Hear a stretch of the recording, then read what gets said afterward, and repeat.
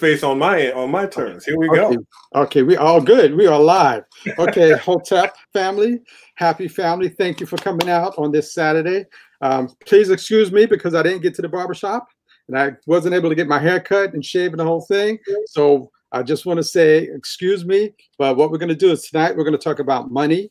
We have a powerful, powerful presenter right now, right here, and we're going to share some information and knowledge, and we're going to open up the floor because we want him to expose you to economics in a way that has never been shown before.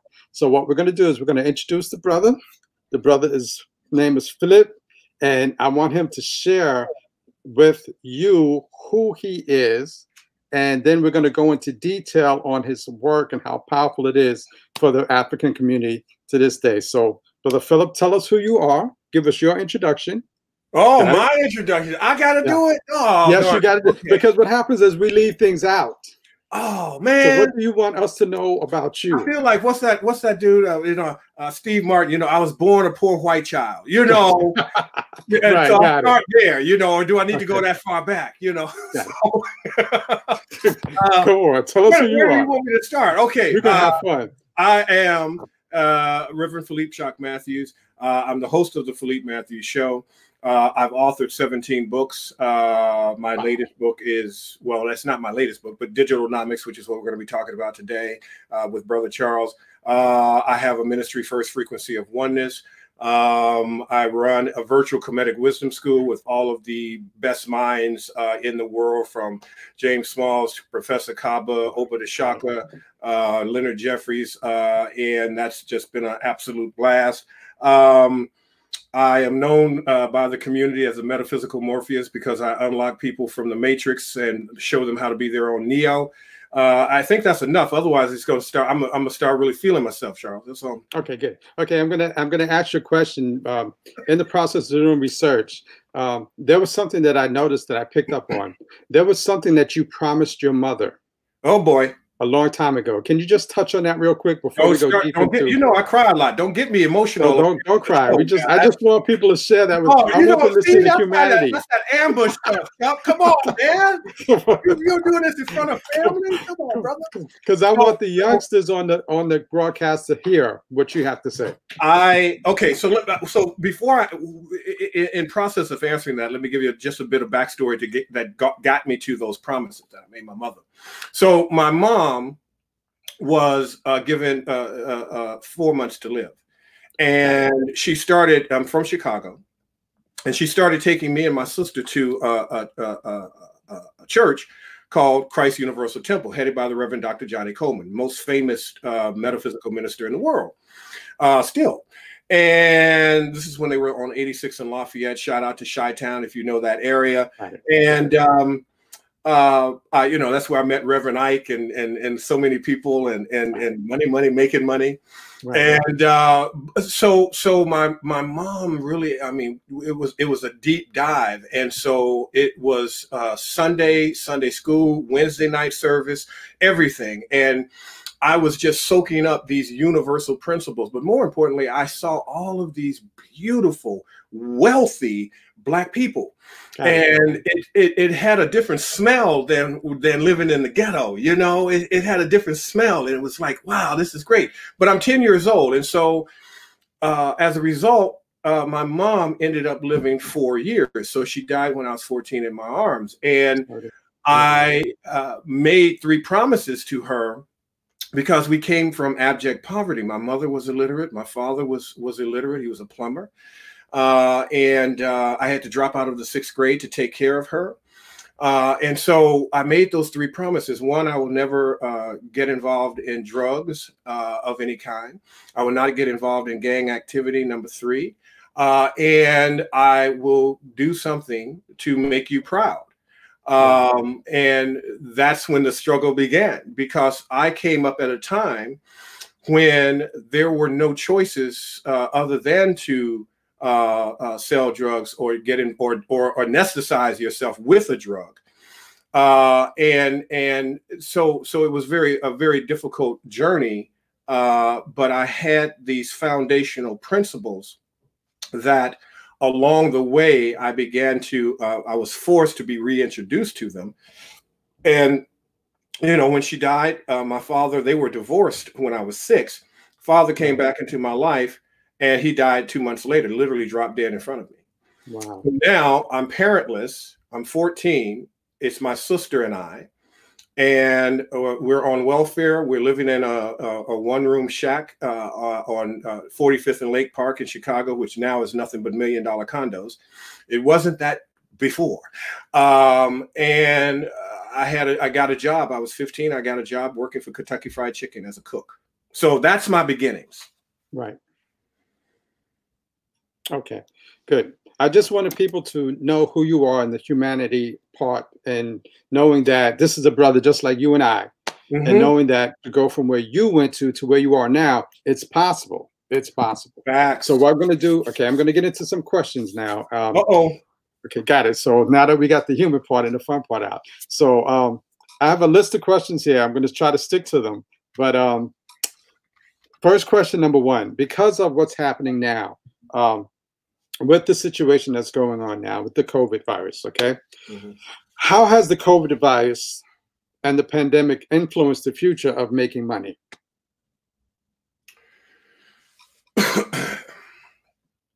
For me,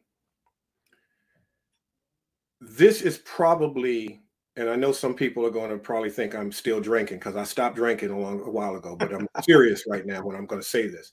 This is probably the best thing that could have happened to us. Wow. And the reason is, and the reasons are multiplicable. It's not just one reason, it's multiple reasons.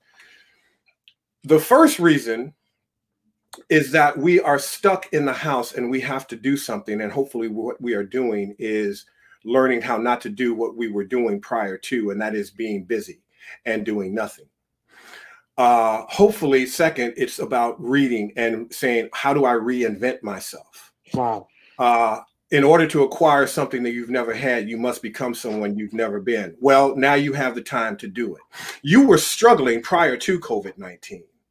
And so you're probably struggling a hell of a lot more right now with a level of uncertainty that you didn't even have before. So now is the time for you to take this time to do this kind of stuff. Watch these great experts, read these books.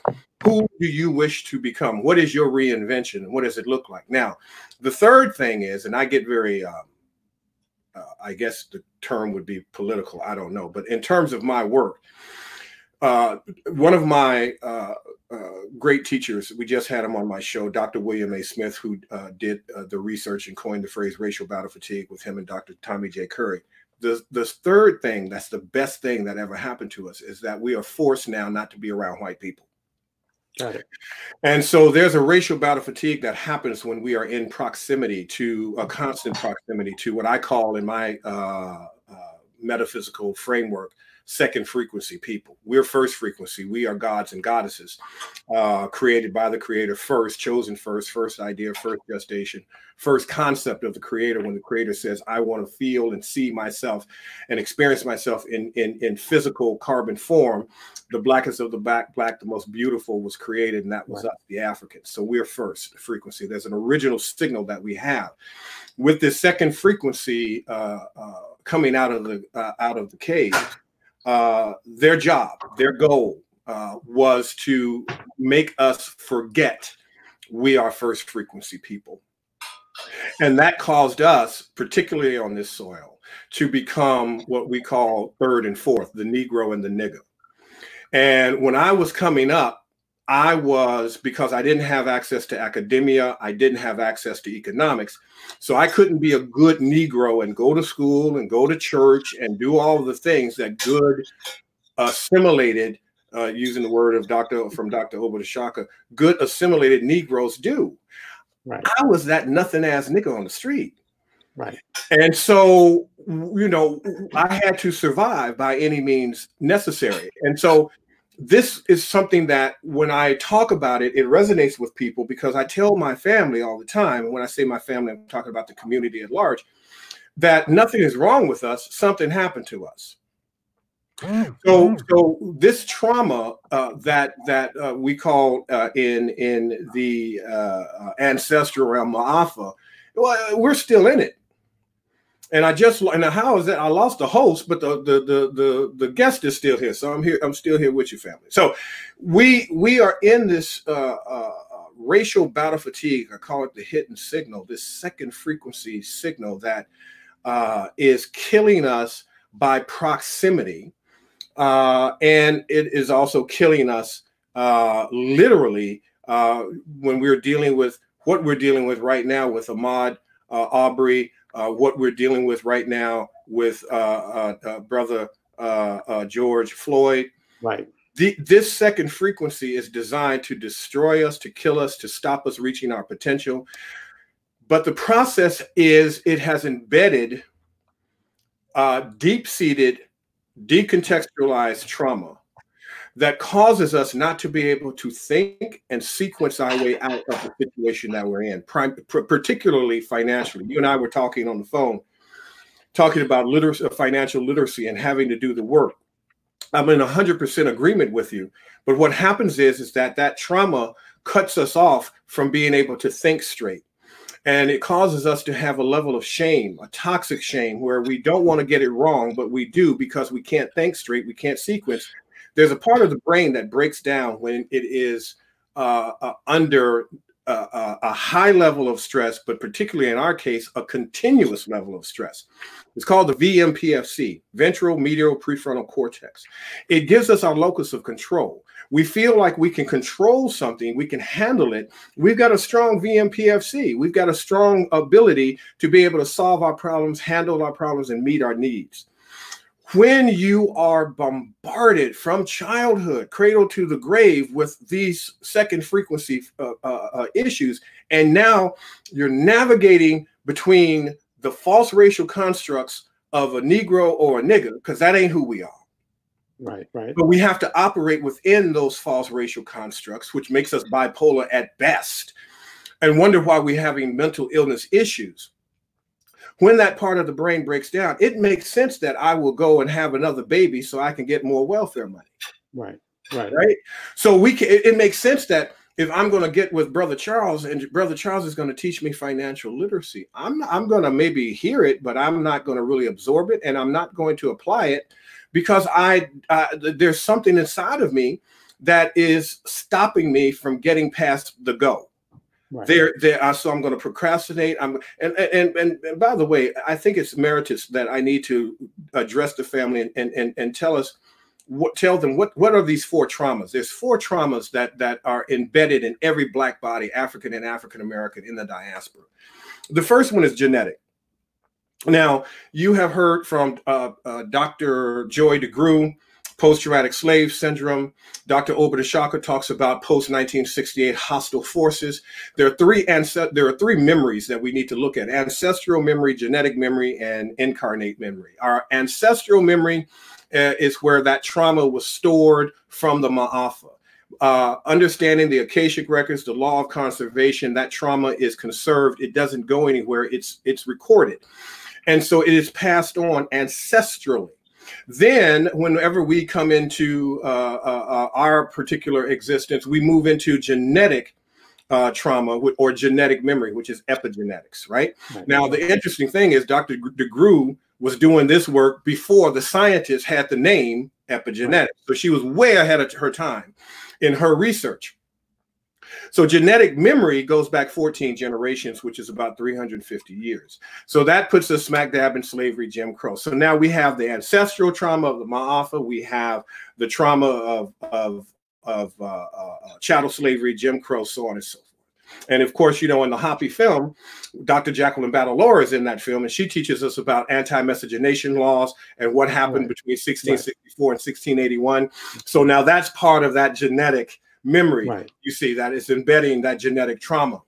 And then the third type of memory is the incarnate memory that happens at the moment that we're born. So we come here with our genes of trauma, what's called DNA tags. But then once we're born into this racial battle fatigue signal, and we're forced to choose between being a good Negro and or a nigger out here in these streets. If I might be blunt. Got it, right. So that trauma comes up and it manifests as the second level of trauma from genetic trauma is decontextualized trauma. Decontextualized trauma is, or hazy trauma as it's called, is trauma that you don't have a time date or time stamp on it. It's in you, but you can't trace back to when it was installed. Right. Now, if depending upon where you come from, if you're a black boy or a black girl, you might have multiple situations that traumatized you, that was imprinted in you, not including the genetic trauma you came here with. And so now, when trauma is decontextualized, it just looks like personality. Wow.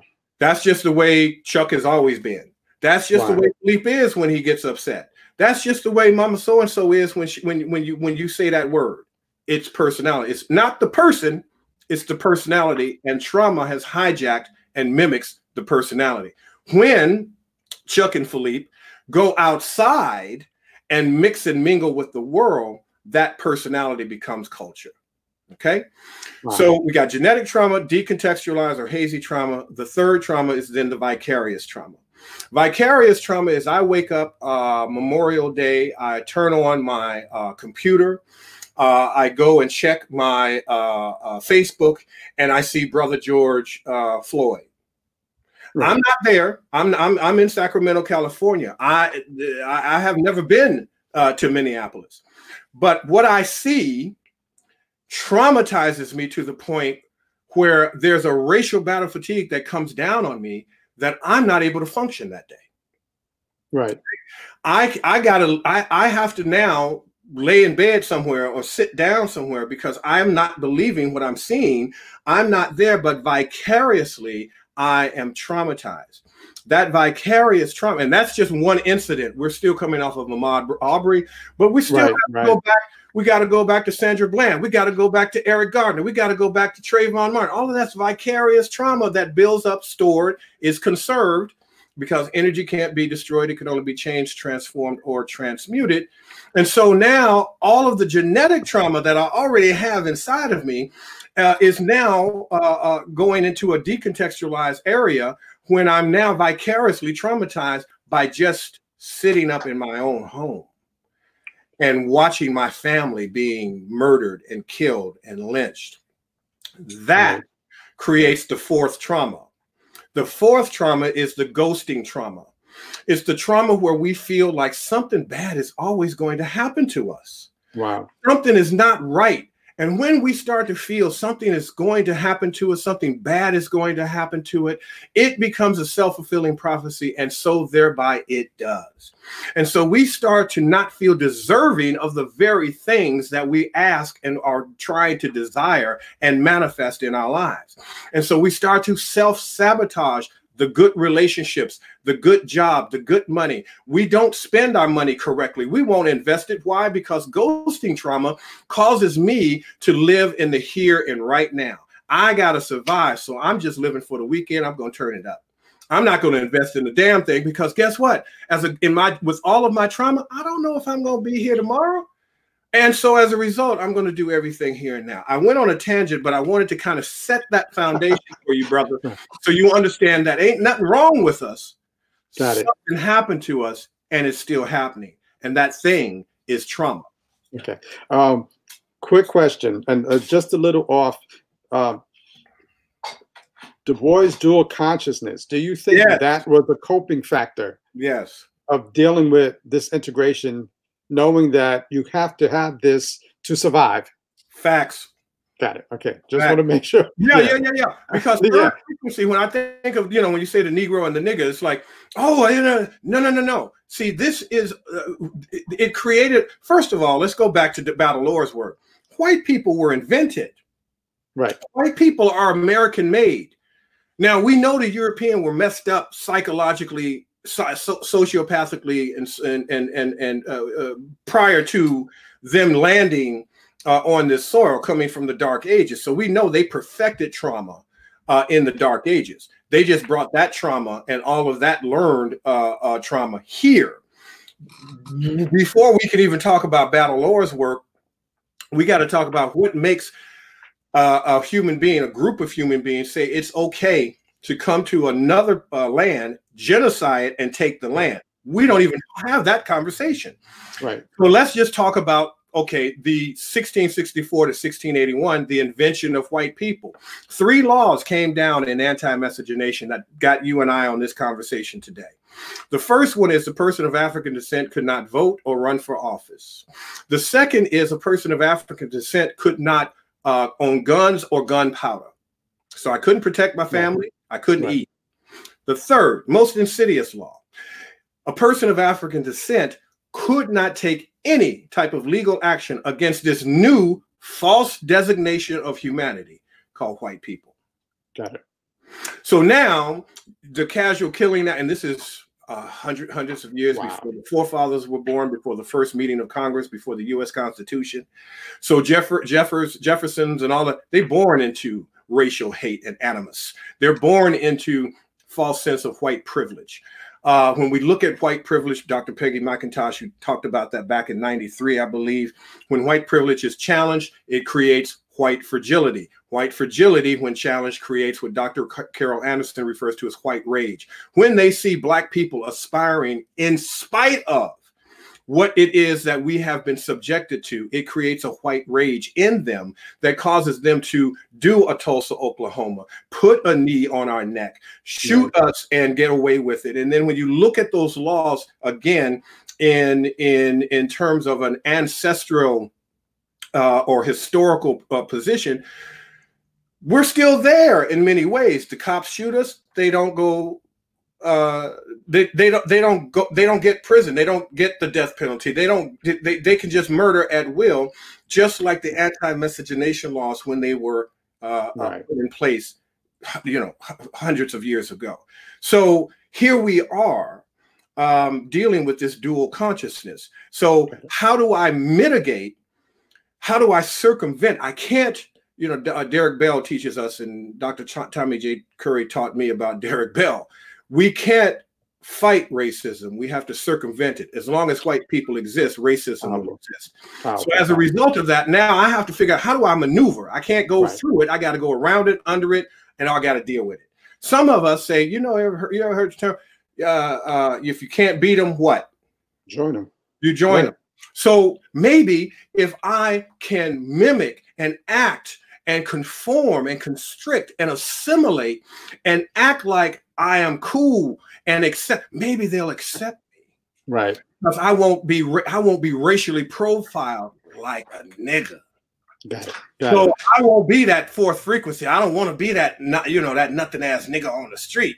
I'm going to be a good Negro. I'm going to go along and get along. And this is where you get your situations with your Gayle Kings and your Oprahs. When that kind of money comes into us, when that kind of academia comes into us, it's white male patriarchy that is shaping that narrative and shaping that wealth and shaping that academia. And so we end up harming ourselves. Now, this is peer reviewed. This is not my opinion. It is my life, but it's not my opinion. Dr. William A. Smith has taught us the higher up in education a Black man goes, the higher his morbidity rate. He dies sooner. He has more issues with his health. Why? Because he's closer to white male patriarchy. He's closer to whiteness and proximity. And the more money you make, as Biggie Smalls would say, more money, more problems. Okay. All right, great. Because we're in a false racial construct. We're in a false racial construct. So of course we're going to act like Gayle and Oprah. Of course we're going to act like we're not in our right frame of mind. Got it. Excellent. Powerful piece. I need everyone to make sure you subscribe to our YouTube channel, subscribe to our Instagram, make sure that you hit the like button and the share button in Facebook. Make sure you're connected so that every time we have an event, you know firsthand what's going on. Brother Philip, let me tell you something. Your book, tell us about your book. There was one thing that fascinated me about your book was you broke it down into 3 sections.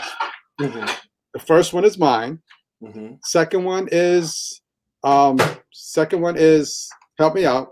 I don't remember. Oh, you don't remember? Okay, it was mine. It has to be money. Mind, money, method. And method, yeah. Mind, money, method. Break us down. Tell us about your book and why this book is very important and key right now to us in this COVID situation right now? So Digitalnomics, I wrote this book because for the last 15, 20 years of being toxically exposed to second frequency AMU, I learned, I paid a huge price, but I learned how to create income without having to leave the house. I mastered the internet. Wow. And I mastered learning how to not only create intellectual property like books and audios and various different pieces of information, but I also learned, probably in my opinion, the most powerful economic modality ever invented, and that's called affiliate marketing. Because affiliate marketing was developed created by Jeff Bezos in 1996. He came out with Amazon in 95. 96, he launched affiliate marketing where you could go and recommend a book. You would get a particular piece of code. Somebody would go and you would promote that. Somebody clicks on that link.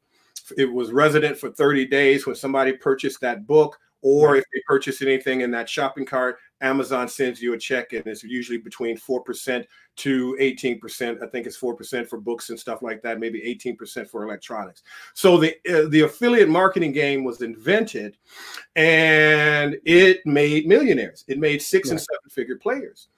And so I wanted to master that. I wanted to figure that out. I had wrote my first book in 2001, How to Make Millions When Thousands Have Been Laid Off. And I learned from interviewing all of these great, brilliant, at that time, second frequency people. So Bob Proctor was in the book.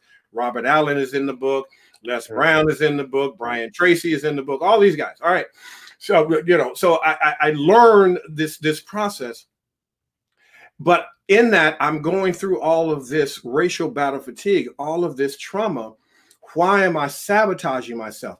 Why am I choosing relationships that are harming me? What is this thing? I might be good over here, but I'll do something over in another area of my life that F's up the part that I'm trying to get right. And so, I always say you don't, you run into what you are running away from. So when I was in my situation, I was running away after my parents died. My sister became my legal guardian. She was exceptionally abusive emotionally. Why? My father, when she was 19, hit her in the head with a hammer, split her head open, and she never liked men at all. Of course, now when he's dead and I'm in her life as a baby brother, 16-year difference, she sees me and sees my father. So now I am the recipient of all of that hate and anguish and pain and trauma, not knowing that language then. It just hurt. And being told that you ain't shit, you just like your father. You'll never be you're a dumb, ass, ignorant, illiterate mother, you know what? So hearing this every day for literally hours, I would turn my music up so I could just drown her out. So for years, I am trying to get out of this trauma with my guardian, with my sister, with my family member, and run smack dab into the worst relationship ever that I tried to make work. It did not work. It made it worse because I did not take care of and didn't know that I had the trauma of all of this other stuff. And so what you run from, you run into. So as I'm going and starting to interview and find ways to align and lead with these great minds like the Kiyosakis and the Susie Ormans and all of that, I'm learning this stuff, but it ain't working for me. Okay. I'm like, this makes sense. Why when I apply it, something else comes along to either distract me or I end up screwing it up somehow. When I got to the place to recognize what was happening to me and Digitalnomics and the power of affiliate marketing, the concept of walkaway wealth systems, to be able to create an automated wealth building platform of intellectual property, whether it is my own or someone else's. What I had to do to become that was I had to first address my trauma, because what I have learned from working with so many clients is I can teach them the tactical, practical aspect of Digitalnomics, but their trauma is speaking louder than their logic. It ain't gonna work for them. Wow. And so this is why I decided to get into go back into metaphysics, but actually get a doctorate in it and go into it and connect it back to first frequency dogonic understanding, because metaphysics is a 1490 etymology word. It doesn't exist in Kemet. It doesn't exist. Right. So I want the family to understand that I'm coming from this. I'm not a Beckwith. I'm not a Jarl Van Zandt. I'm something completely different in the metaphysical space. But I'm understanding these principles, and I learned how to collapse time. In metaphysics, we call it cause and effect. The cause is the intention, the idea. The effect is the manifestation and the demonstration. Well, for us, we have been taught they stole our time when they stole us. We now have allowed ourselves to be put in a situation where we basically now have been just told, you know what, you ain't getting nothing. You get it when you die. Right. You don't get anything while you're here on earth. You get it when you die. We go to school. We take a time to go and get school. So that takes time. Then we get a job, a job, just over broke. And then we don't get paid immediately for the work we do. We get paid every 2 weeks, depending upon your pay scale, 2 weeks and once a month in some cases. Then when we get the job, we then have to go back and pay back for the education of the time that we took to get the education. And then there we got to have family. We got to have, some type of social life. We got to have some type of lifestyle. And we're already feeling like we want more, need more, deserve more. And so now we're starting to debt. We're starting to overspend, overextend ourselves. And then we go into this perpetual loop of trying to matter, trying to fit in, go along to get along. Maybe if I work a little harder, maybe if I take a second job, maybe if I do this, and we run out of time. I will be 55 this year. I'm exhausted. Okay. Racial battle fatigue has whooped my ass. I almost dropped dead on my 53rd birthday, had to go to the hospital, went there. They said, Reverend Matthews, you have blood clots in both lungs and both legs. If you hadn't have come in tonight, you wouldn't be here. Wow. That was a buildup of toxicity of trauma over time. I had to learn how to master my time. I had to learn how to collapse my time to create income instantaneously and get out of the mindset that I had been trained to go get a job, to go and spend time and build it up over time. Now, when I was in my 20s, that might have worked. But at 50, when you're in your 50s, you got more days, less days in front than you have behind. Right. I ain't got 20 years to get a portfolio and let it grow. I don't have the ability to do it. So how can I create income morally and ethically, going back to those 3 promises? I don't want to sell drugs. I don't want to do drugs. I don't want to get involved in gang activity. I respect and love my family that are in gang, that's gang related, gang affiliated, because I know ain't nothing wrong with you. Something happened to you. All of that is a trauma response. And it's all happening to us at various different levels. Okay. So affiliate marketing, got it. When I started working with Professor Kaba Hiawatha Kamene, I came to him and I said, brother, I want to use you as an experiment. I want to teach you how to collapse your time. You've been working as a school teacher. I think he was just in the process of retiring when I got to work with him for 30 some odd years. I want to help you buy back your time. I want to help you take your intellectual property, what you think, what you say, and what you do. Right. I want you to be able to sell it instantaneously to the world, not just to the few people that you might know on Facebook, but to the world. And I want you to get used to having streams of income coming in every hour on the hour, all throughout the day, every day. We are not trained to think that way. We think that's a scam. In fact, the most that we can get to, or the closest that we can get to in that line of thinking, is network marketing. Network marketing is not the way, because guess what? You're still buying your time. You got to go back and go out and find a downline and go to your friends and family. One of my clients said, Philippe, I was part of the NFL. I said, really? What does that mean? She says, it was part of the no friends and no family list. They don't call me no more when they see me coming. They treat me like a Jehovah's Witness because I done went to them with every damn network marketing process ever. Nobody's listening. I said, okay, sister, let me explain to you how affiliate marketing works and the power of this. All you have to do is share a link on Facebook or Twitter or whatever your social media proclivity is. And when they click on that link and make a purchase, you get an automatic check. Now, I decided because of Amazon and what have you, they make it a little difficult now for you to become an affiliate, even though it's free. I decided not to pay people what Amazon pays, which is 4%. I do 50-50 deals.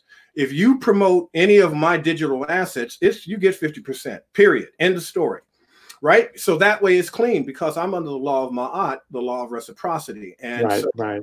I understand that if you win, I win. What was that commercial back in the day? I'm not just a hair club member. I'm not the president. I'm also a client. Right.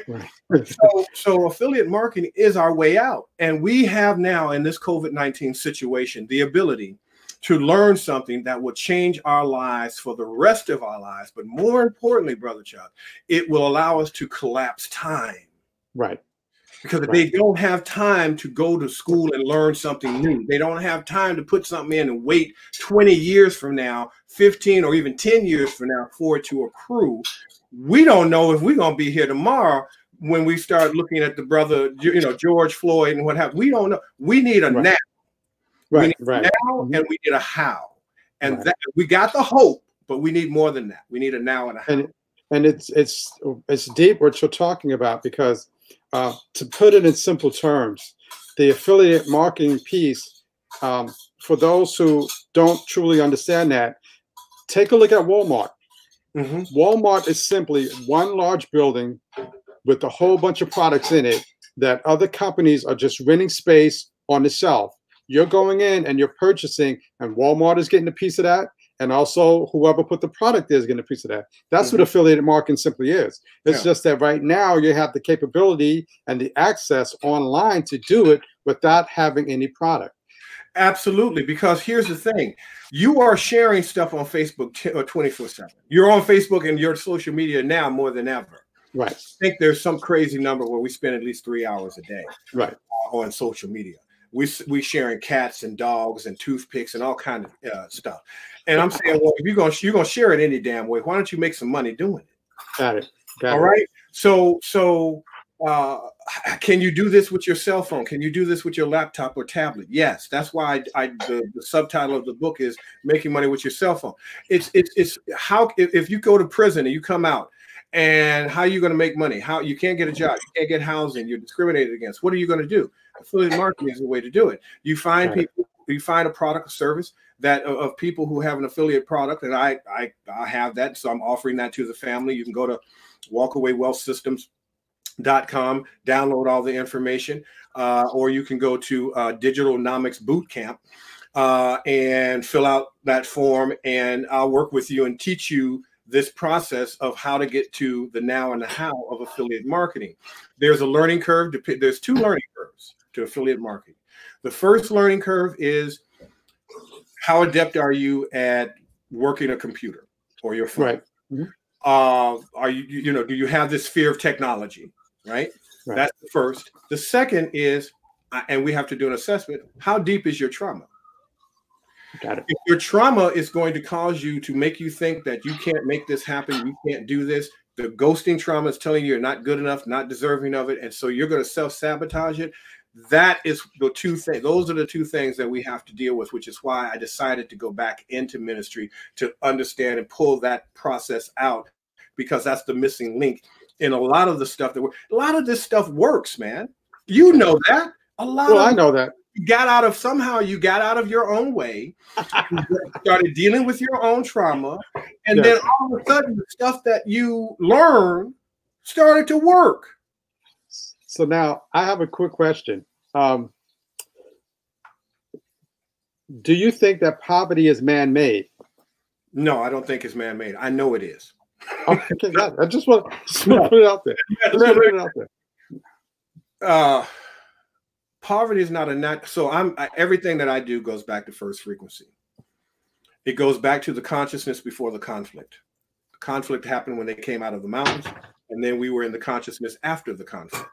The consciousness before the conflict shows me and tells us there was no such thing as poverty. Right. We were able to manifest instantaneously whatever it is that we wanted. We were in a state of causation. You must be in a state of causation, and we must have manifested and perfected manifestation, because we built structures that still can't be duplicated and replicated today. Correct. So where does poverty come from? Poverty comes from it is man-made, and I would say that not only is it man-made, it is white man-made. We are not designed to go out, work for something for a minimal amount of money, wait 2 weeks to get it, try to pay our bills and try to have some semblance of family in doing so, get to Saturday just to relax and have to turn it up and let it go to release some of that trauma. Then if you depended upon your level of faith system or have you go to church on Sunday to try to relieve that trauma, dance around, shout hallelujah, and look at this white boy on a stick. I might be offending some people. I am so sorry, but you've got to come out of that. And then now here we are Sunday. I got to go back and do this all over again. That's not right. That's not who we are. No, that's not what we're supposed to be doing. Right, but what we should be doing is, as I'm speaking to you right now, and I know you as you are speaking to me right now, we're earning income right now. Right. We're making money while we're talking. Correct. True story, 2 stories, if I have time to tell it. The first story comes from, and I put this in my second book, Shockwell System. This was when I was hanging out, I was assimilated. This is when I was hanging out with Robert G. Allen, who wrote the book, co-wrote 1 Minute Millionaire and No Money Down. He was driving his Rolls Royce in San Diego and 60 miles an hour, smack dab into a tree. I think I told you this story on the phone. I'm not sure. I talked to somebody today. I was telling somebody this story. And he was in a coma for 4 days. He woke up, and he's telling me this story as I'm interviewing him, that he woke up and there were 4 doctors working on him. And the first thought that came to his mind is, I'm earning more money coming out of a coma than these 4 doctors are right now working on me simultaneously. Right. Right. Man, that messed me up, dude. I'm not going to lie. That was a game changer for me. Fast forward, I started working with Professor Kaba, teaching him this process of how to collapse time using doing affiliate marketing in Digitalnomics. He went to the dentist Saturday. Sunday, he wasn't feeling good from what maybe the anesthesia, Novocaine, or whatever.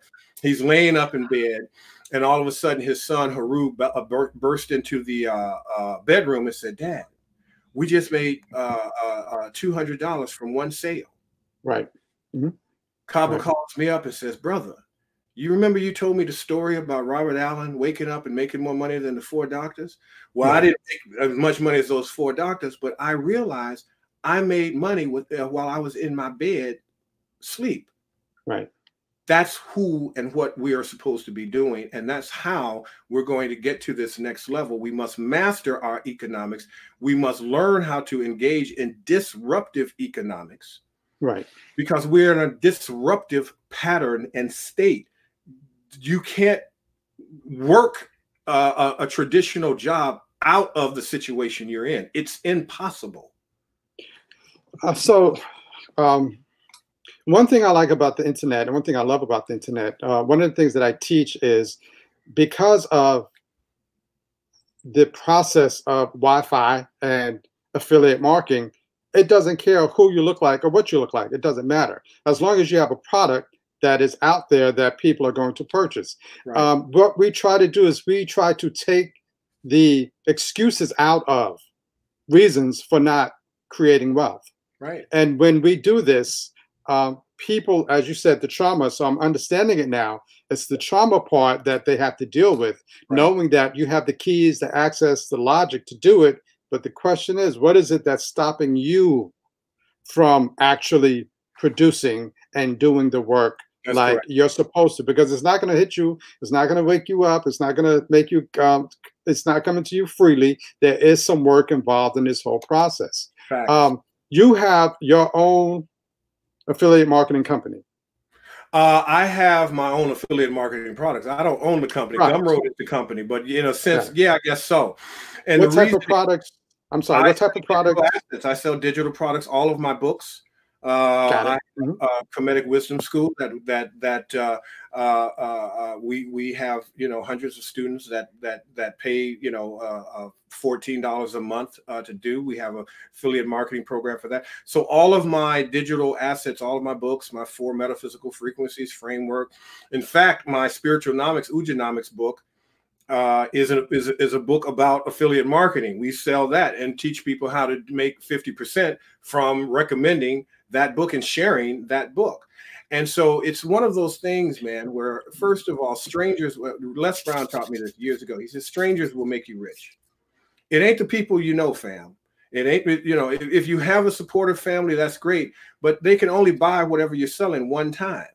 So as a result, you have to figure out that your Facebook right now might not be enough people. You want to become an influencer and you want to build a following of people who rock with you so that you have a constant pool of people to share this quality information with.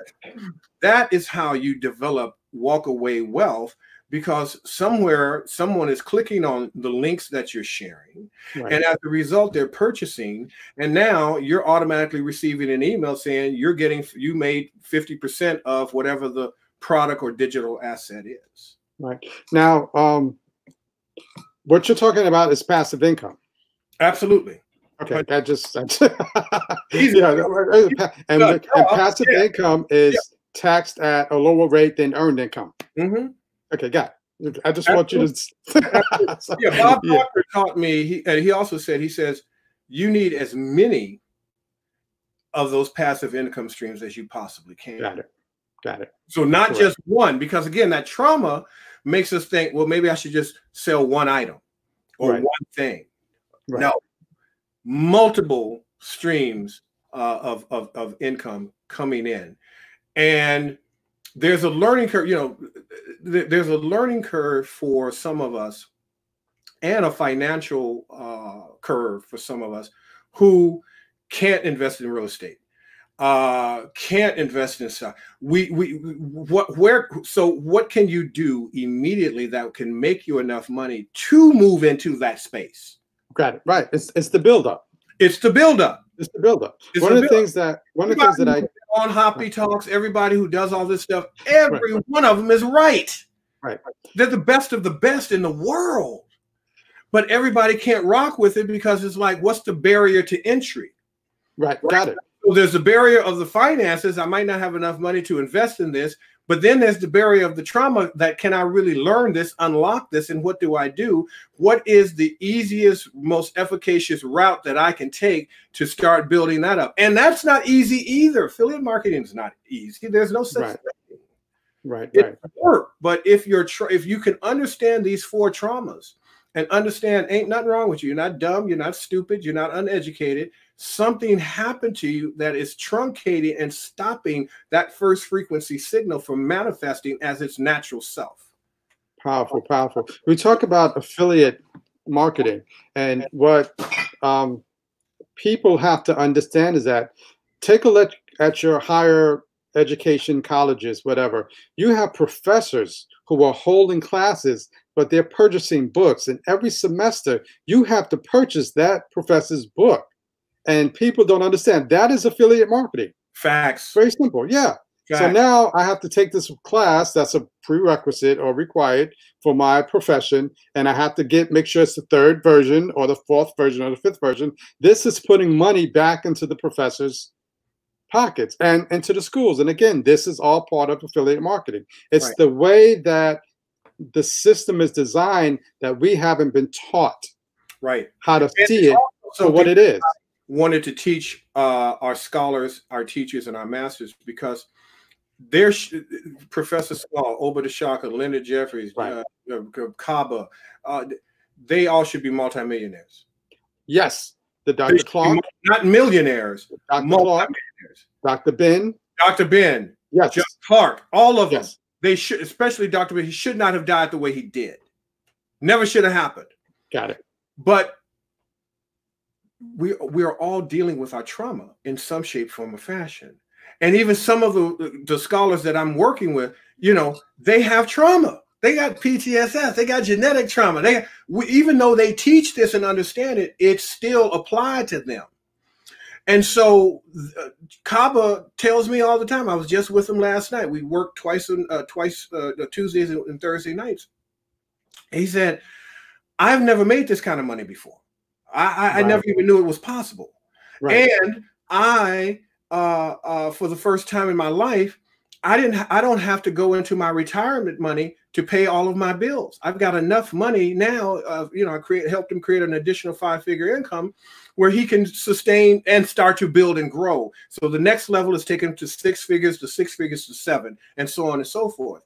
This is something that we all must do. But in terms of our scholars, those are the people who have sacrificed the most for us. Correct. They are our living, breathing ancestors. Yes. We need to up them, big up them. We need to give them the same amount of money, the same amount of support that we would give a Kevin Hart, a Beyonce, whatever the thing is. We need to do that for our own people, for our own teachers.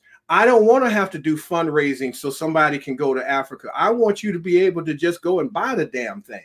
Got it. Correct. Yes. Got it. Absolutely correct. Absolutely correct. Now, how can we get in contact with you to get started on the path of wealth building when it comes to affiliate marketing and walkaway wealth system? So walkawaywealthsystems.com, which is on there, the .com, you'll get a download of the chapter, the forward actually, that Professor Kaba Hiawatha Kamene wrote, and then you'll be in our email process, and you'll get information that will take you to digitalbootcamp.com and digitalnomicsbootcamp.com. Don't go there because I don't know who those people are, but go to digitalnomicsbootcamp.com. And there's a questionnaire that you can fill out. And by answering those questions, I can look and see who you are, where you're at. And if it makes sense, I will hit you up and start to have a conversation with you, because what I know about you and I know about the family, 1, ain't nothing wrong with you. Got it. Mm-hmm. 2, something happened to you. 3, it's still happening to you. 4, you have a ghosting trauma that has sabotaged you and you are running out of time. And so you need to learn how to do something that will buy back your time, but you have to first have the spiritual understanding of how to collapse that time so then you can truly live in time freedom. Got it. One of the things that I teach the youth is doubling their money. Mm-hmm. One of the things I tell them this, I want you to take $10 and learn how to double that. Mm-hmm. When you do that, you're going to learn some things. And then take the 20 and learn how to double that. Mm-hmm. Each doubling gives you a different set of values and skills and understanding money. I will never ask a 17, 18-year-old to double $2,000. They can't conceive it. They just can't. Right. There's a situation that I was brought to the table where someone had invested a certain amount of money that was sizable for a real estate investment. Mm-hmm. I was brought to the table. At the end of it, they couldn't find the person that they gave the money to invest. So they asked me, what can they do? And I said, your first mistake was you did not have me at the table at the initial onset, because I know what to ask and I know what to get to make sure that this investment is protected. Mm-hmm. They lost their money. There was nothing we can do. They're still looking for the brother.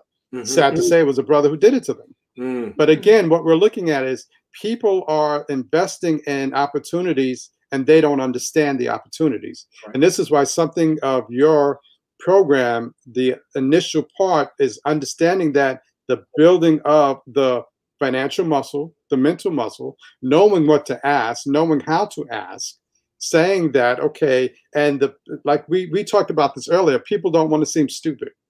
That's right. That's what we talked about that earlier. And toxic shame. Right. We talked about that earlier. Yeah. I already feel stupid. I don't want to look stupid and confirm it. You know. Right. So I'm just going to lay back in the cut and maybe sabotage you to say I knew it wasn't going to work. And powerful. Yes. That's it. Power. The crab in a barrel theory. Awesome, Yes. awesome. Yeah, Yeah, I knew that awesome. would work when I got in it. And then you go to get philosophical. I told you that wasn't going to work. I told you they was a scam. I told you. And I'm like, family, we've got to get out of our own way. But I also have to say this, fam. We know that we need to get out of the way of the second frequency Amu, the European. But some of us need to get out of our family's way, our friends' way. Correct. Because they are in a third and fourth frequency, a false racial construct identity, and they batshit crazy, and they don't want you to have anything. They suffer from white rage just like white people suffer from white rage. Right. So when you start going up and growing up, they're going to come in and try to sabotage you and hold you down and hold you back by telling you you ain't nothing. And some of them will try to kill you. If you don't believe me, ask Nipsey Hussle. Right. I appreciate your work, brother, because one of my idols is Booker T. And when he was down doing the work, when Tuskegee was making bricks and those communities were coming, purchasing bricks, he was building the schools. He was building. My issue with some of those people at the time when they were going through the school, part of the object and part of the project was they were supposed to take their skills and go back home to their own communities and teach their communities. They forgot that. And this is why I appreciate brothers and sisters like you knowing that we didn't make it on our own. Right. So now we're coming back and we're showing you, listen, this is what you have to do. Now, what are you going to do? Absolutely. Are you going to do it or not? Absolutely. Yes. Because here's the thing, brother. I know I am not special. I know I am highly qualified, and I know that we're all actually special, and I know that we're all equal. Why? The same creator that created you created me. Right. Now, if anybody who is listening or watching anything that you and I have said, and it makes sense to them, that means it's already in you. Otherwise, you wouldn't be able to understand it from us. So there's nothing special. We're just talking about something that you already know. You intuitively know that this is truth. Truth recognizes itself. You might not be able to put it into words or articulate it, but you know that you know that you know. And so we are incredibly gifted people if we just got out of our own way and dealt with our trauma. Right. And it would be an end game. It would be an end game. What financial advice would you give to everyone listening right now? Something that they can take tonight and start on. Go to gumroad.com and get a free account. And learn. I'm sorry. Go to who? Gumroad. So I use a platform called Gumroad to do all of my economic e-commerce and everything. I talked to I'm friends with the president who wrote the code. He was the guy who wrote the code for Pinterest. He wanted to become a billionaire. It didn't work out for him. So he developed Gumroad, became a multimillionaire. But as a result, he developed a platform that I believe all people should use.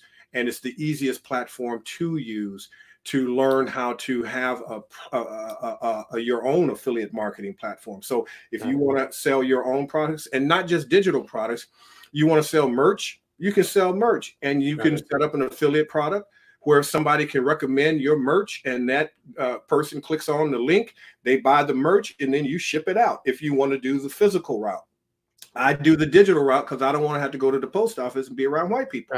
So that's how this works. So you go to gumroad.com and get you a free account. Or if you want to do affiliate marketing with Amazon, it's free. When you go to Amazon, scroll down to the bottom where that blue patch is, and it will say become an affiliate. And it's free. Sign up, become an affiliate, and read all of the information of what it does and what it takes. That's the other thing. You've got to absorb that new information. In order to acquire something you've never had, you must become someone you've never been. Got it. One of the things when we talk about Wi-Fi and the computer is I actually teach Forex. Okay. Excellent. And I tell students that you can make $300-400 waking up 2 o'clock in the morning.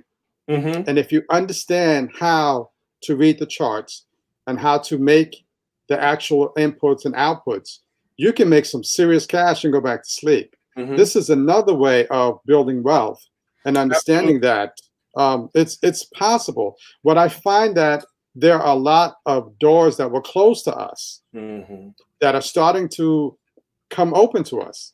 But again, according to what you're saying, it's the trauma of the non-belief and not being worthy of continuous failure. The more you fail, the more you learn how to be helpless. That's where the term learned helplessness comes in. Got it. Powerful, powerful. You understand? Powerful. So we are learning how to be helpless, and so therefore we do nothing and we become sheep. And this is why we don't take action on our own lives. So in other words, here you go. I'm giving it to you. You don't have to work for it. That's right. So now you become complacent. That's right. Every single month, I'm going to give it to you. You don't have to work for it. Right. But what I look at is I always ask the question, what happens if that source of income is not there? What do you do? Right. So I'm always teaching that you're always getting prepped and you're building wealth. Right. This is what it's all about. Stedman Graham, I meant to tell you, he's in my first book. He was also in my first book, but Stedman Graham took me, I had a .com back in '98, and he would bring me, I had a e-zine, and because I was interviewing all these people, so I had an electronic magazine, an e-zine, or blog, what's called today.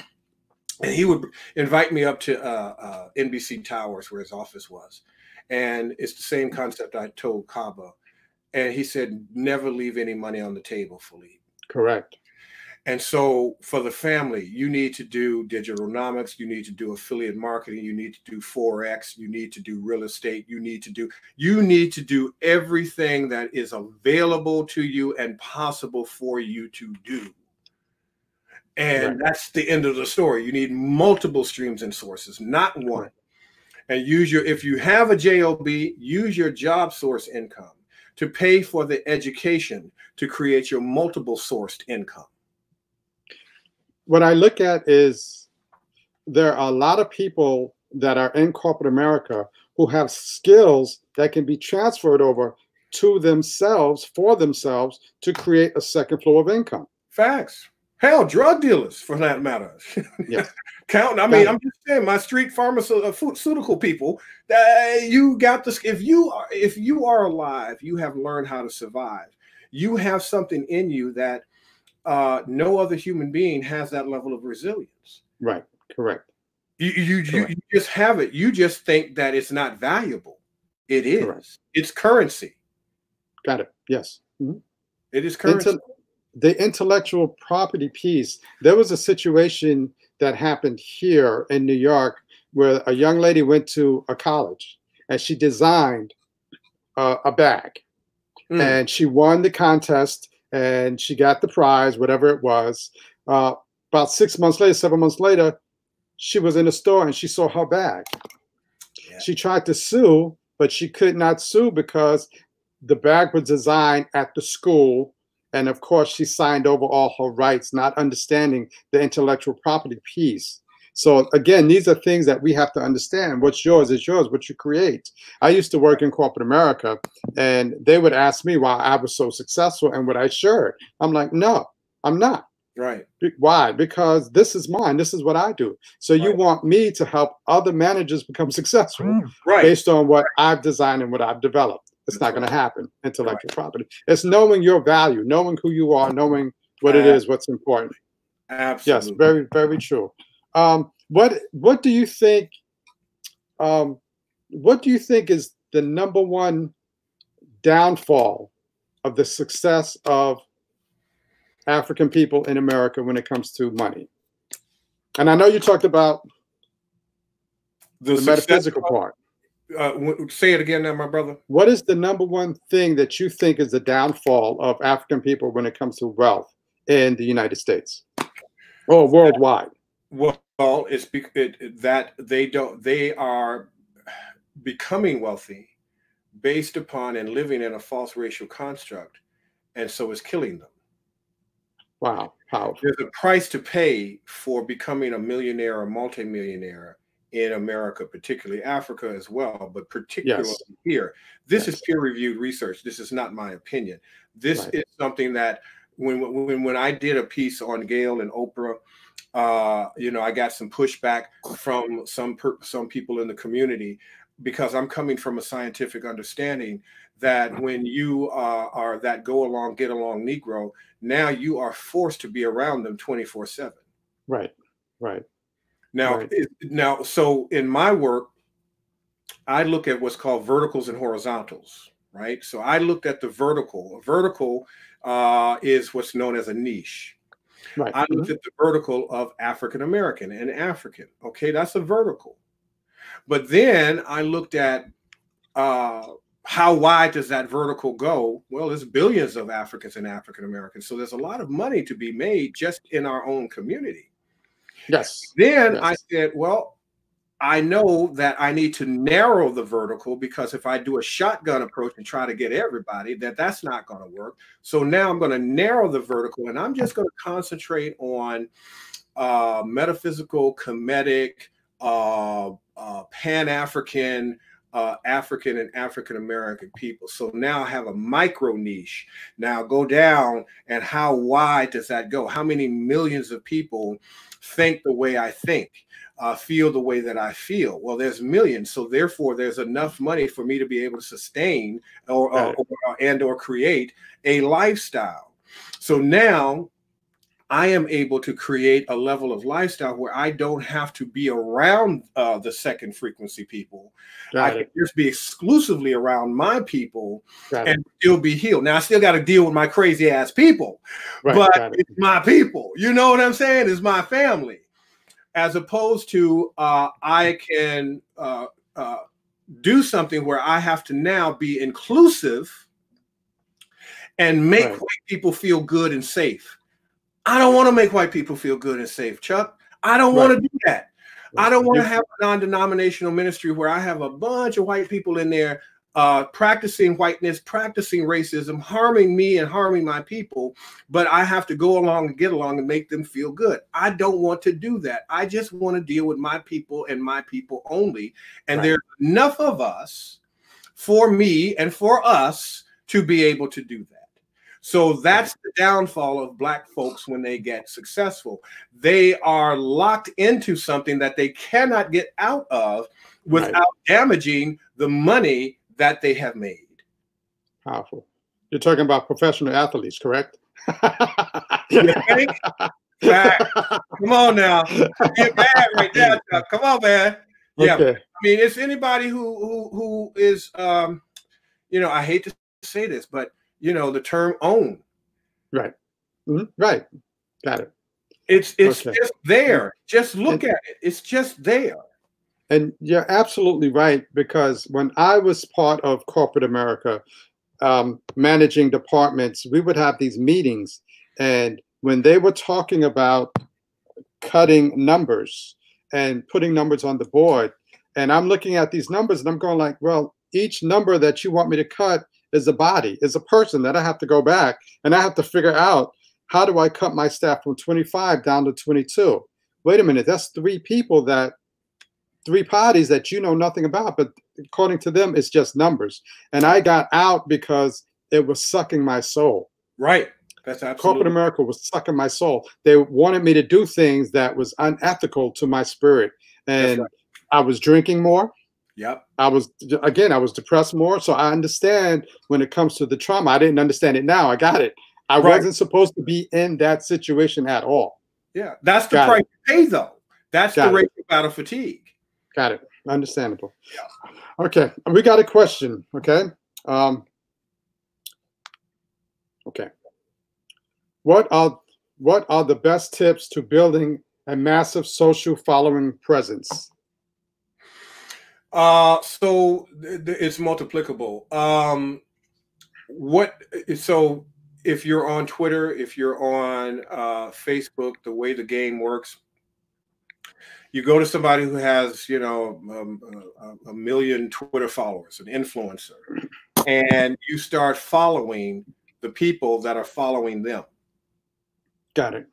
Because you want to be, depending upon you want to find somebody that has a similar niche or market that you're into, that's complementing to you. And so if somebody is an influencer that sells purses or whatever, then you want to go to that top influencer and you want to befriend, if you're on Facebook, you want to befriend as many of their friends as possible to begin building up a large social following.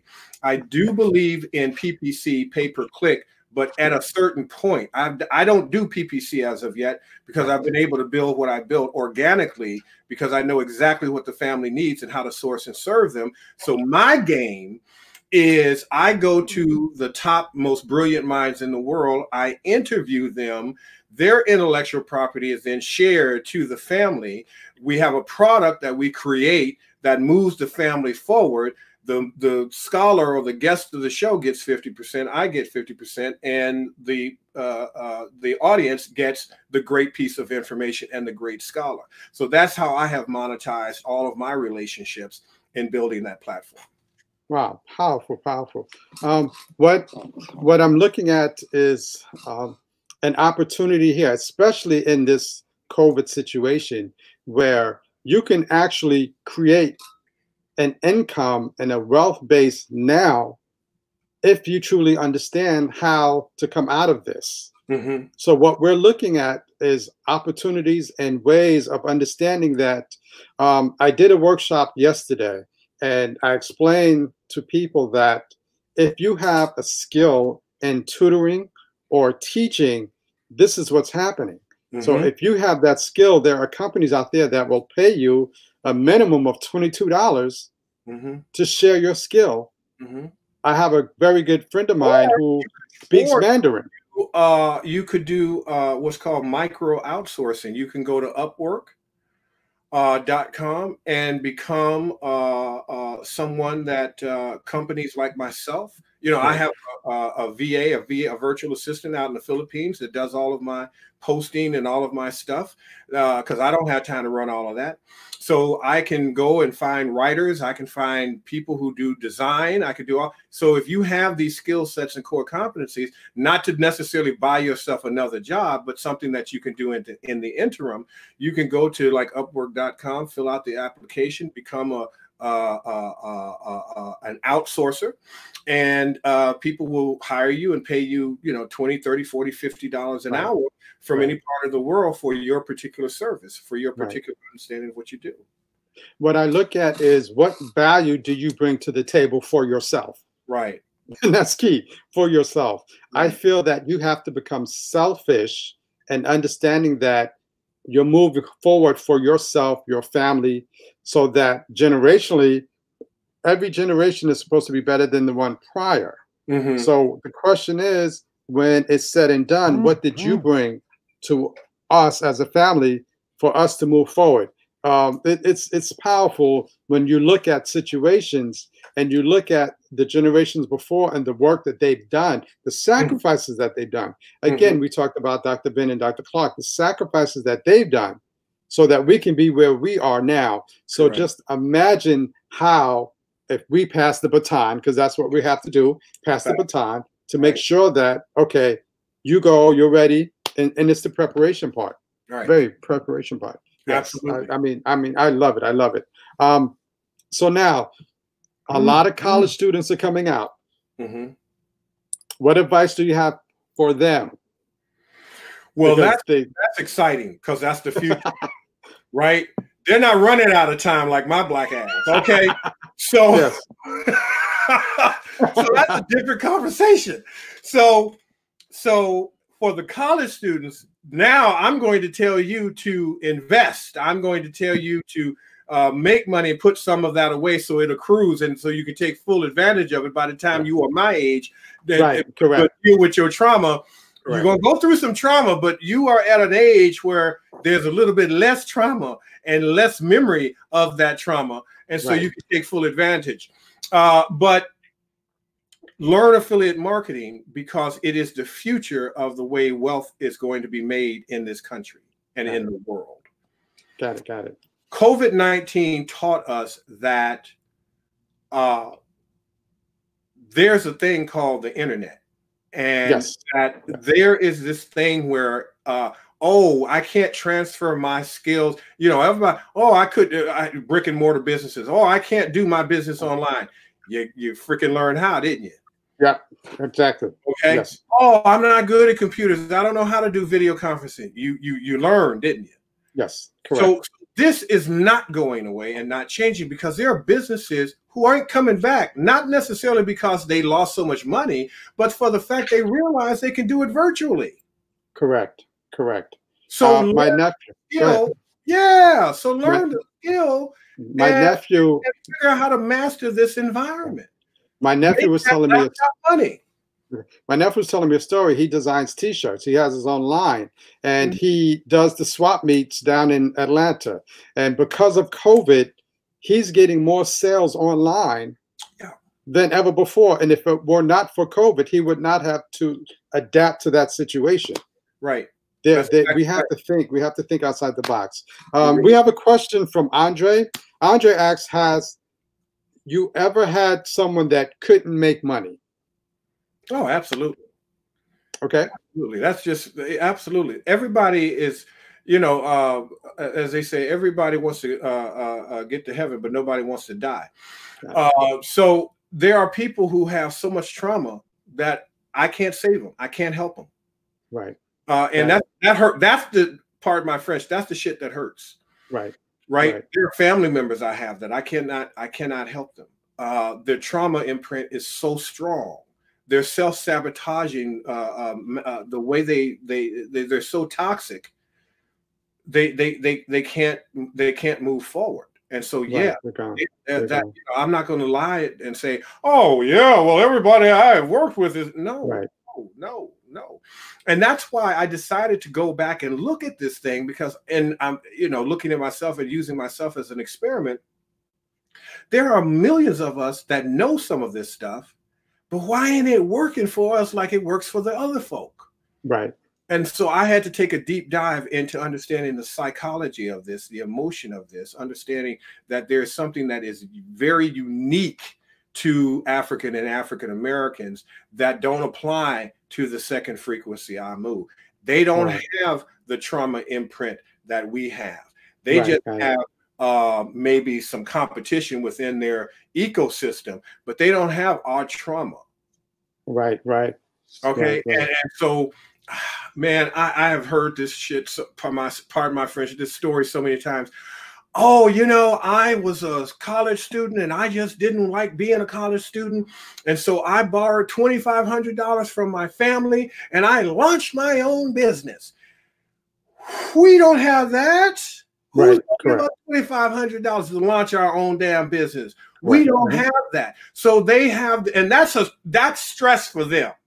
Right. That's a big deal. Like, oh my God, I have to figure out how to get $2,500 and borrow it from my family. Oh, wow. I wish I had your damn problem. Right. So, so there are certain things that are unique to us that has caused this toxic shame. We don't want to talk about it publicly. Hell, we don't want to talk about it privately. It hurts. It hurts when you fail. It hurts when you learn how to fail and be helpless, bro. That shit hurts. And we don't want to deal with that. And so that creates all of this toxic buildup. And so when we blow this trauma and blow our trauma through each other, we start tearing each other down. We start becoming cynical. We start canceling each other out. All of that is nothing more than trauma, trying to get out of the body. We're trying to heal. We're trying to get to the promised land. We're trying to get back to first frequency. But, you know, metaphorically and literally, these efforts, these second frequency efforts, got their knee and boots on our neck, but it's psychological, not just physical. Right. Every successful person that I've mentored up under, one of the key reasons why they admired me was because I never asked them for the end product. I asked them to teach me the process. Right. If your process is correct, I will get that end product, but I'm not able to get it unless I go through the process of transformation. That is brilliant. Yes. What you just said was brilliant. Yes. So part of our trauma is we've learned how to beg for what we want and pay for what we need. Right. We are waiting for somebody to come save us. Got it. Yes. And solve all of our problems as opposed to teach us how to do that. Got it. Think and sequence our way out of the situation that we're in. Remember earlier I talked about that part of the brain that breaks down and we're no longer able to be in our logical center and to logically and sequentially think our way out. So, yo, brother man, let me get 20 from you. Yo, brother man, can you help me out on the light bill? Right. Mm-hmm. We will beg and ask as opposed to figuring it out. And that's what I love about what you just said. Right. I want to learn the process. I'll get the result on my own. Mm-hmm. And then they want to make you feel bad when you don't contribute. That's right. That's right. That's right. Oh, you ain't for your people. You ain't for your people. You ain't real, brother. You ain't keeping. You ain't down. You ain't keeping it real. Yeah, you know you got it. Yeah, I do have it. Yeah, I do have it. I do have it, and it's mine. I do have it. That's right. That's right. Okay. Remember, everyone. Make sure you share, like. Make sure you subscribe. Instagram, YouTube. Make sure that you are connected with us. Elena has a question. Okay. She asks, how much money should you spend saving, investing, percentage-wise? I have absolutely no idea because it's relative depending upon your age and how much money you have and how much time you have left. Risk factor, yes. Yes. So you would be the one to answer that question more so than myself. So let me answer that in my format is, for instance, me, at my age, no children, I don't have the things that have to pay attention to financially. Mm-hmm. So my risk factor, I can invest and I can take a larger risk than someone who has a family, who mm-hmm. has maybe a child or 2 children, who has a wife. And people ask me, well, what will I do? I'm like, I'm telling you, what I do is not what you should do. Right. Because if I blow $200, $300, $400, $500, I can come back from that real quick because mm-hmm. I don't have the necessities to pay for on a monthly basis. Right. Got it. And I guess maybe I'm blessed. Maybe that's what it is. Yeah. So, but we also, one of the things that we teach in team success, we teach financial literacy. One of the things we teach is you have to pay yourself first. Mm-hmm. And one of the things that we teach is 20% is yours. You should keep that. That's right. No one should get that. You work 40 hours a week, 80 hours a week. 20% is yours. That's yours. It shouldn't go in the bank at all. I don't believe in trusting banks. I know that banks are used for processing, but when it comes to saving money, no, your money should be somewhere where you can touch because there's going to be an opportunity where you're going to need that quick fast. Right. So now imagine if the bank shut down right now today and pre-COVID, people are going to be pissed off. Mm-hmm. And quite as it's kept, there were a lot of wealthy people who were taking money out of the bank mm-hmm.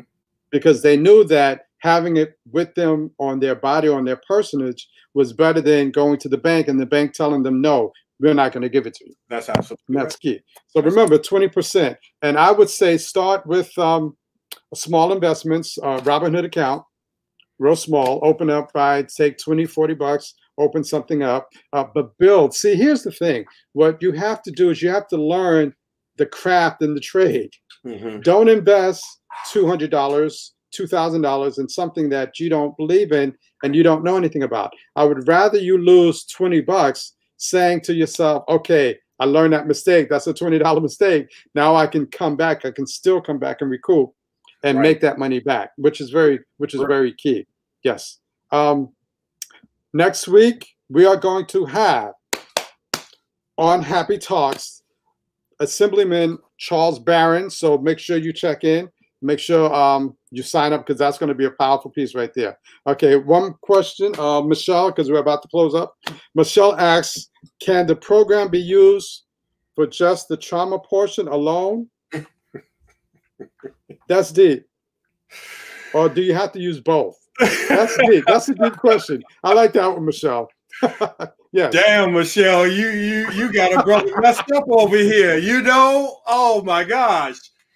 That, I never even thought about that. There you go. Powerful question. Yeah. You know what? hit me up and I'll make it happen. Yeah. Yeah. Because I just, said, okay, I need to do both because but yeah, maybe we should just work on the trauma part, and maybe the Digitalnomics part will come later. So thank you for that. You just created a whole nother thing. See, there you go. See that? That's what happens when you tune in on a Friday night. When two more gather together. Okay. Okay. I have a question from Teoma. How long does it take to make money using affiliate marketing? Good question. So it depends on how quickly you can find a good affiliate marketing product, but the real deal is how quick can you build your database? How big can you build your mailing, your following, your social following? Because it's about numbers. It's about people. It's not about the 200 or 300 people that's currently on your Facebook. It's about attracting all new people. Right. and where you have a deeper pool of thousands of people. So if the first thing is traffic generation is building up that following, building up those people who are following and liking it. So like I said, you get a page, you have a page about wallets.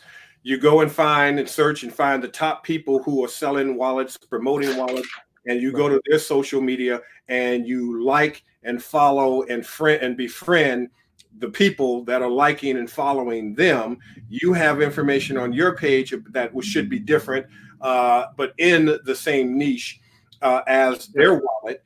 And now you start to build up a database. Then you launch your affiliate product, put it out there, source and serve it to that community, and boom. So it depends on how quickly you can develop an audience. Right. I would rather have 10% of 1,000 as opposed to 10% of 100. Exactly. You're expanding your umbrella. You're expanding. Small. We think small. We say, okay, I'm just going to work with the people that I'm friends with on Facebook. No, strangers make you rich, not the people you know. Powerful. Strangers make you rich, not the people you know. Powerful piece. Okay. We're going to close out in about the next 5 minutes. I want to give the powerful presenter, Brother Philippe Matthews, the last word. I want you to close out for us. So please remember, subscribe, share, like, make sure you stay connected so that all these powerful pieces that are coming up. And we, with the HAPI family, we are setting up and we're lining up some powerful presenters for you so that you can get on a weekly basis some powerful content post-COVID, even after COVID, so that we can say to ourselves, okay, great, we got the tools. Now, let's go ahead. Let's get it started. Next Thursday, HAPI Talks with New York Assembly, Charles Barron. Said that, okay, fine, but I'm going to let you go. And Brother Philip, let me explain something to you. My brother from another mother. We're going to talk offline because you said some powerful pieces, and we're going to talk and we're going to share. So it's going to be East Coast, West Coast. So we're going to be slinging it and having a whole conversation. Cool? All right. And I want to say to Tacky family, Tacky, Felicia, Elena, Dion, Tammy, Rock, Dow, Tahuti Films, Kim Simon. Shout outs to the whole Tappy family. Everybody that's been involved with us, we thank you for coming out. We thank you for listening. Go ahead, brother. Go ahead, close us out. Tell us what you want us to know. There is an affirmation that I developed of power that I say every day and throughout the day that grounds me in my first frequency and helps me begin to exorcise and excavate my trauma out of me. Goes like this. I am one with first frequency. I am one with the first thought idea. I am one with the firstborn people. I am one with the only one. Ashe, and so it is. I say Zola, Zola, Zola. Peace. Hotep, brother. Thank you very much. Hotep. Thank you. Thank you.